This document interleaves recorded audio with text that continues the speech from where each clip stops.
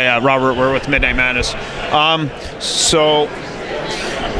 Can you tell me what kind of look you wanted to bring to this Predator? It's so iconic, especially those thermal imaging. What did you want to bring to this film to make your stamp on it, but pay homage to the other previous films? Yeah, well, of course I wanted to pay homage to it, but also we had to make it Shane Blackey, right? So I wanted to update it, of course, but I couldn't make it too now. I wanted to pay, like you say, homage to the past thing. So with the lighting and with the choice of cameras and lenses, I kind of kept a vintage kind of feel, which I think you'll see.